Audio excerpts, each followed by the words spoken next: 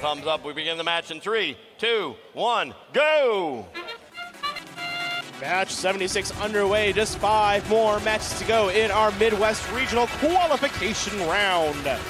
On our Blue Alliance, 3 robots off the hab zone and past the hab line.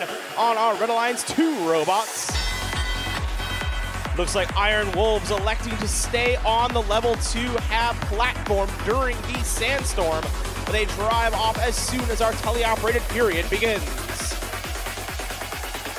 On our Blue Alliance, it looks like a little bit of miscommunication between Ninjaneers and Chicago Knights.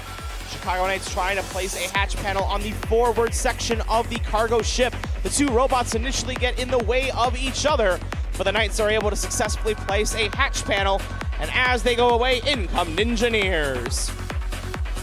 Already, we have a Red Alliance robot beginning to play defense. That's Iron Wolves.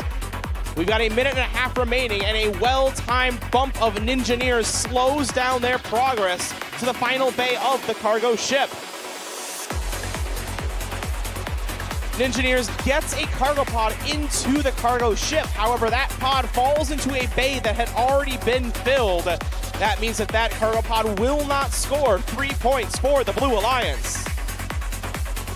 Ultimate Protection Squad out of Milwaukee. They're grabbing hatch panels very quickly from the Red Alliance loading station. They're now lining up to place that panel on the upper level of the Red Alliance rocket. They make it look easy, and they're back for more.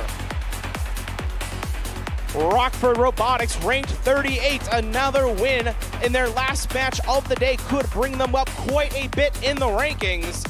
They've got some cargo in their clutches and are moving to the cargo ship. In it goes. 3 points for our Red Alliance.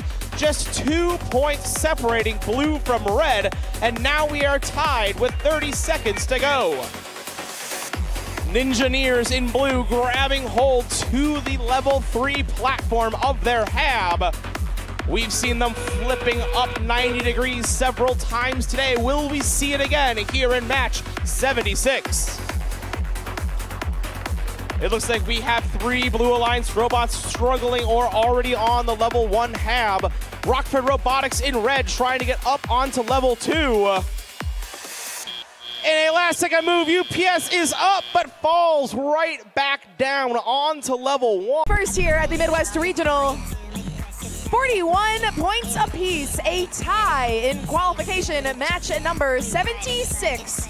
Both alliances walking away with 1 ranking point apiece.